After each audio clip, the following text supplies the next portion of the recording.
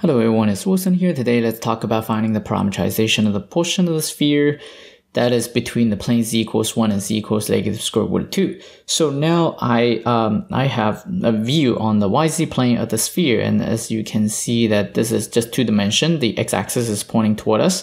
And so right now if I'm graphing the z equals 1, then that will actually just look like a line. So let's just graph that for now. So this is z equals 1. Okay, and then the other one is z equals negative square root of 2. So this one also looks like a horizontal line in the yz plane. And what happens is that we have square root of 2, which is about 1.4. So negative square root of 2, negative 1.4. So if we graph it, then it will be probably here. Okay, so we have z equals negative square root of 2.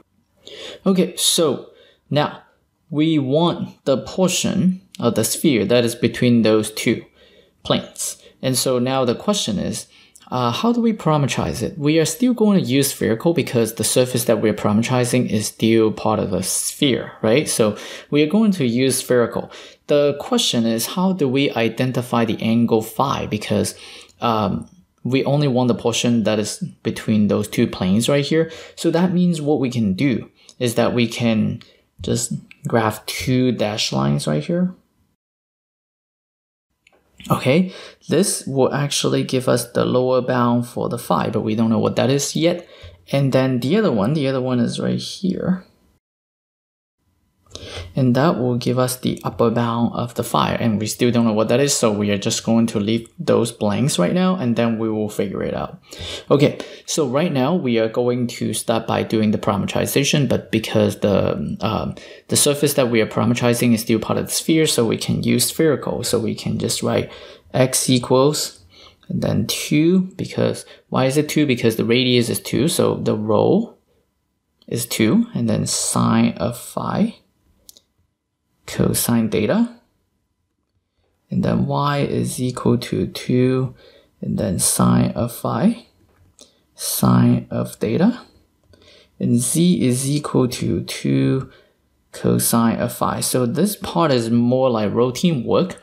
The tricky part is actually figuring out the domain for the parameters. Okay, so now for the domain of phi, then that is actually the most difficult part right here. Theta is actually the easy one. Why is theta is the easy one? Because we are just going to just cover all four quadrants. So we are going to just have the theta going from 0 to 2 pi. So that will just cover all that.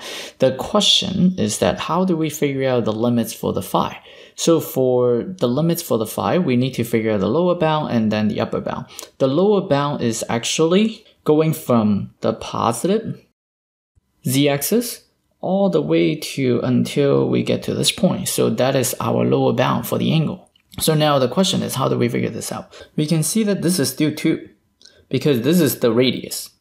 And what happens right now is that we can also figure out the this z value right here, which is what, as you can see, z is equal to 1 at this spot, right? So this is 1. This distance from this point to that point is 1. So we have 1 here, we have 2 here, and this is a right triangle. So using the Pythagorean theorem, we can actually figure out the last side right here, which is square root of 3. And this is actually a special right triangle. This is the 30, 60, and 90 degree right triangle. And so as you can see that the angle that is facing the square root of 3 is actually 60 degree. This is actually 60 degrees, so that, what does that mean? That means our phi would actually just be pi over 3. Okay, so that part is easy. And the other part is that we need to figure out what the upper bound is for the angle phi, right? So now the question is, how big is this angle so that we can go all the way to just phi, this upper bound? And so now, again, we can use the same strategy right here. This hypotenuse for this right triangle will still be 2 because the radius of the sphere is 2. And going down right here, this is radical 2. As you can see, this distance right here is radical 2. And for this one, because the hypotenuse is 2, this leg is radical 2, so the other leg is also radical 2. So now this is a 45, 45, 90 degree right triangle. So in this case, then you can see that this part right here is 45 degree.